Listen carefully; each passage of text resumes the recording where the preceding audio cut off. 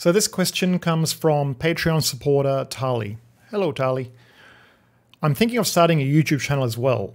What would you advise beginners to prioritize? What has been particularly influential to your growth? So I really love this question, and obviously I might have some experience with it. I think you'll find that most game dev YouTube channels at the moment kind of fall into one of three categories. You have, tutorials, maybe like devloggers, and then you kind of have general advice videos. I try to kind of combine all three, doing a bit of each, where, some channels might lean towards one or another category, where, Brackies was doing primarily tutorials, and, say Danny the Milkman started by making tutorials, but then kind of gravitated towards more entertainment devlog style videos. YouTubers don't always choose where their channel goes because they get pushed around by the views and algorithm, kind of molding their channel, their persona, kind of what kind of videos they make. With an extreme example of this being a video I saw recently, or a channel rather. He started as like a violinist, and he's like a vegan, but within the space of a year, he turned his channel into like one of these grotesque overeating channels where he was just like stuffing his face to the point where he was like in a wheelchair and on a respirator or something. So, I mean, absolutely horrendous, but it's an example of what can happen due to kind of these YouTube forces. And I say this because I think it's important to kind of establish who you want to be on camera. How do you want to be portrayed? And you have that choice. YouTube is like very theatrical. Different channels sometimes put on different personas and different personality types, some very outrageous, some not. That's a choice. I kind of try to go down the authentic path, which is more aligned with my own personality. Like if you were to sit down with me for a coffee or a drink, I'd be talking like this. This is how I am. And I think people who know me will attest to that. But importantly, it's more sustainable long term. It's easier to make content, and people will gravitate more towards, I think, truth, because people can call bullshit on things pretty easily. Like humans have a very good bullshit meter for the most part. And if you're kind of putting on a charade or trying to be sincere, but you're not, then often that will come through. So I think if you want to have growth, then you need views, of course. And one way to have views is to be relatable, essentially. And one way to be relatable is to be honest and to be truthful. So that's kind of a strategy that I try to adopt, and I feel like it's not a bad approach. So the other thing to realize about YouTube is that it's a slow game. Contrary to what some might believe, it doesn't offer that much in terms of financial incentive. Ad revenue is fairly low for the amount of work that often goes in. So profit should not be your driving force. Rather, it should be the byproduct of your work. There are, however, a lot of indirect benefits and incentives for doing this kind of work. You improve a lot of different skills, you improve your confidence, you improve your, let's say, public speaking ability, and, you improve your video editing, which admittedly is probably the worst aspect of being a YouTuber, is editing. Admittedly, I've become quite good at it, but I absolutely despise it. And notably, you have to learn to deal with criticism, even hate.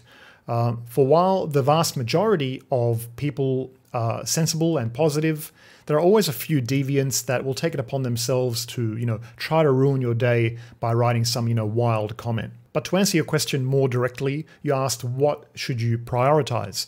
I would say, clearly define your value exchange. What are you planning to give the community in exchange for views?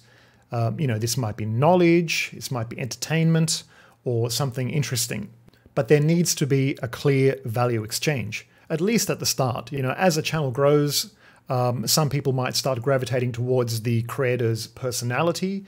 So part of the value exchange becomes, hanging out with a person in the video, which I suppose falls into entertainment in a sense, which is another reason it's useful to have an authentic personality, because that can be part of your value exchange, I suppose you could say. Even if they are not the best traits. We see a lot of popular YouTubers who are kind of assholes and are known for being assholes. That's their thing, but they're authentic assholes, you see, quite often. So people respect them for that. They respect the authenticity. And sometimes you'll see these new channels starting up, with zero value exchange, expecting to be admired, to be revered. It's a fool's errand, because when you start out and have no subs, there is no social proof. You have to build that with that value exchange. And in terms of technical advice, I would say get your audio right from the start. Invest in a microphone like a Yeti Blue. They're very affordable. Your voice is you. And even if your, camera is not the best, when I started, I was using my phone to record, but I used at least a half decent microphone, because, there's nothing worse than coming to a YouTube channel and you can't understand what they're saying, or the microphone is crackling or popping. Like, nobody's going to subscribe to a channel like that. Even if the information is half decent, often people can't get past that audio. I think early on I had a very bad room acoustics, and I made this really cool video that I put a lot of time into. Took maybe like a week or two of just filming and editing, but the comments are just full of people commenting on my audio, saying, oh, there's too much echo, too much reverb, get some sound padding. I was like, okay, I see what's happened here. Video quality is of course important too, but not nearly as important as the audio quality, I think. You can get away with having like a Logitech HD webcam, which is one that I used for quite a while actually. So I kind of upgraded my equipment as my channel grew, and I tried to put the ad revenue aside, which I could then use to upgrade all the equipment. And I now have this kind of fancy mic and various kind of high definition cameras that I can use. This topic is something that I want to kind of get into deeper in a kind of more dedicated video, because I think there's a lot to be said about becoming a YouTuber. I feel like more people are thinking if you're a game dev, you need a YouTube channel. I have some opinions on that because I think that essentially the time investment that you get yourself into with a YouTube channel is not necessarily productive for game development. It can be quite detrimental to the actual core process of making a game. So you kind of know what you're getting into and what you want out of it, because it's kind of counterintuitive in a sense where you can spend a year building a YouTube channel, doing all this stuff, and just spending hundreds of hours, and with the intention of promoting your game, where somebody could have just spent instead $300 on Google Ads and got the same return. Time invested is not always equated to returns, especially in terms of selling a game. So thank you for your question, Tali. I really enjoyed answering that one.